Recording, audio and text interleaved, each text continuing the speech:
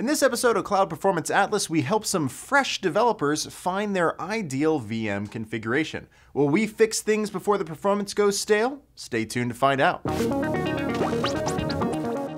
Infuego Coin is a hot new cryptocurrency trading startup that has just taken the plunge into using custom images for their VMs. Sadly though, after months of trying, they couldn't get the right machine type. Too high, too low, costs all over the place.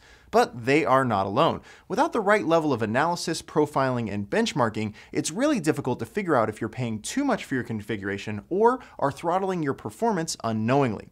As it turns out, hitting the sweet spot is really hard and involves doing something like this. Firstly, discuss what your expected performance benchmarks are for various systems from the perspective of the clients and the other key dependencies, i.e. the systems that will be using it. Number two, create a benchmark and testing suite to test I/O performance, CPU utilization, and memory performance for your VM. Then number three, start with a small machine, benchmark it, and test the results against those desired outcomes. And if things aren't fast enough, try the next largest machine, and then finally, continue this entire process until you've found the sweet spot. Now listen, you've got better things to do than worry about this problem, which is why Google Compute Engine does all the heavy lifting for you. In fact, it will just tell you directly if you could be saving money on your VM page and what configuration it suggests using.